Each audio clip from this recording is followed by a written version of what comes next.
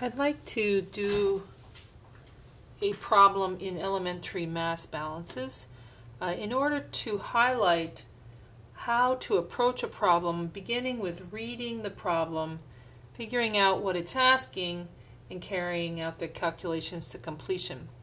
The problem I've chosen is not too difficult, but I'm going to be emphasizing the decision making along the way to help a new student figure out how to approach these kind of mass balance problems.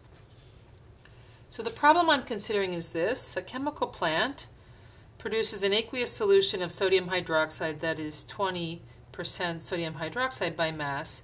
The company desires to produce a stream of 8% sodium hydroxide solution by diluting a stream of the 20% solution with a stream of pure water. What flow rates of the pure water and the 20% solution stream will produce this given amount of the 8% solution? So someone who's an expert in this kind of problem solving would jump right in, starting to draw and solve the problem. But when a student is new at this, it's a bit more of a challenge. I recommend that you read the problem a few times to try to figure out what exactly is the subject of the problem. So if we read this again, we see that we have a stream that's concentrated and a stream that's less concentrated of an aqueous solution, meaning there's water there. And we want to dilute this stream to make a less concentrated stream. So it's a mixing problem. So our first step here then is to draw the mixing problem and to label our drawing with the facts that are present in the problem. The problem says that we're going to mix two streams. So I'm going to draw a mixer with the two streams, and I'm going to give myself lots of space to label the problem. The two streams that we're going to mix are 20% sodium hydroxide aqueous, which means the balance is 80% water by mass. So the way I'm going to label this is to say that there is 0.2 pound mass sodium hydroxide per pound mass total in this stream, and 0.80 immediately using the fact that the mass fractions must add to 1 pound mass water per pound mass total. Now the plan is to produce a stream that is 8% sodium hydroxide, so here's the product stream. So I'll write that this stream is 0.08 pound mass sodium hydroxide per pound mass total. And the balance must be 0.92 pound mass water per pound mass total.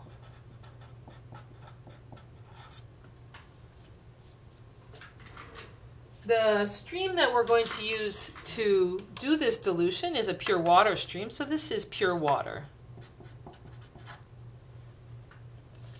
Reading again, chemical plant produces this stream. You want to produce a dilute stream by mixing the 20% with pure water. We wrote that. What flow rate of pure water and concentrated stream will produce 2310 pound mass per minute of the 8%. So we do also know that there is 2310 pound mass per minute of this stream. That's everything that's been given in the problem. Let me neaten this up a little bit. This is 0.92. We don't know the flow rate of this stream. We don't know the flow rate of this stream, although we do know it's pure water. And we're ready to start. Now, the principle that we're going to use to solve the problem is that mass is conserved.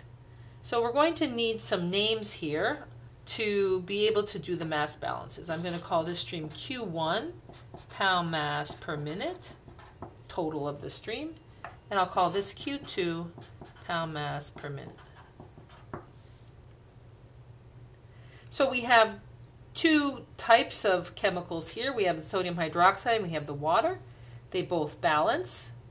Sodium hydroxide comes in here and leaves here. Water comes in two places and leaves one place. And of course, there's always the overall mass balance. So let's start with the overall mass balance.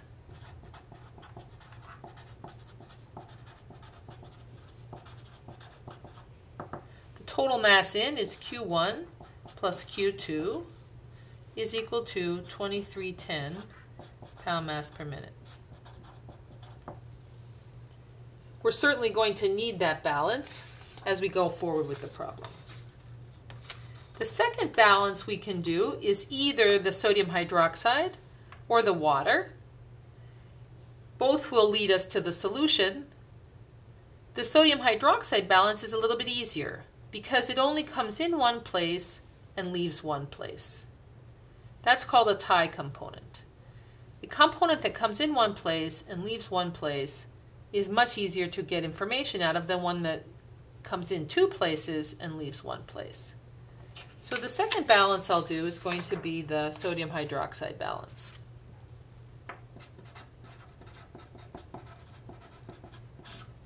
Now the sodium hydroxide comes in this one stream and it's 0.2 pound mass of NaOH per pound mass total.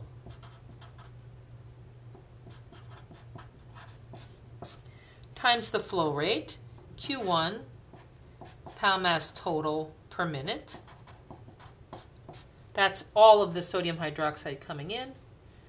And coming out, we have 0.08 pound mass sodium hydroxide per pound mass total.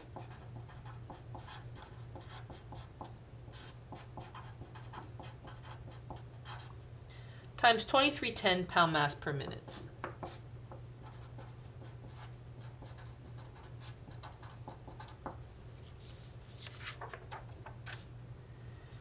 This is pound mass stream total per minute. That cancels with pound mass total. This is pound mass stream total, cancels with pound mass total. We get pound mass sodium hydroxide per minute, pound mass sodium hydroxide per minute. Everything balances nicely. So now we finish. 0.2 Q1 equals 0.08 times 2310. And so Q1 is equal to 0.08 2310 divided by 0.2. Using our calculator, we can figure that out. 0.08 2310.2 is 924 pound mass per minute. Q1. We just have to go back to the overall mass balance to solve for Q2. The overall mass balance said Q1 plus Q2 equals 2310. And so Q2 must equal 2310 minus 924, or 1,386 pound mass per minute.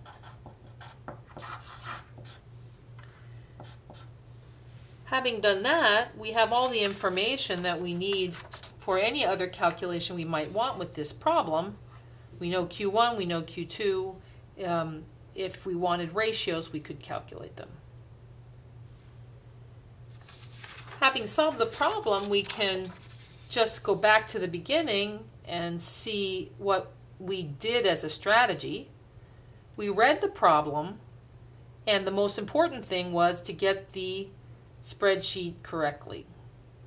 So we read it carefully, labeling our diagram with the concentrations and with the unknown streams. Then we looked at the kinds of balances we could do, overall versus component balances. We chose the simpler one, and we were able in very few steps to get all of the flow streams that we wanted. In a more complicated problem, the flow sheet is even more important. But this methodology of labeling every stream carefully and including putting the units down would be very handy, and it leads to a good solution of this kind of mass balance problem.